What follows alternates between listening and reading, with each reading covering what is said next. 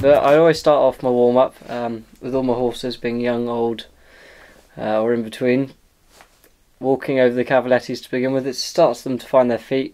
We're lucky with the cavalettis we've got that if you touch the pole they stay in place just the way they are made. They're not very expensive, but there's many other ways you can do it. Especially with this horse that I'm riding now, I use it a lot with him to find his feet, because otherwise he can be a little bit clumsy. And I also tend to do these in trot quite often, sometimes with trot poles, but I also do a lot of it in canter, letting them find their own feet on a circle, usually on 20 metres, but there's many other ways I do it as well, in a straight line, trying to land on the correct leg each time. Also as a serpentine, so you're using the middle one to change your leg. This is just helping your rhythm, and getting a horse more careful is all just about rhythm and correctness of riding.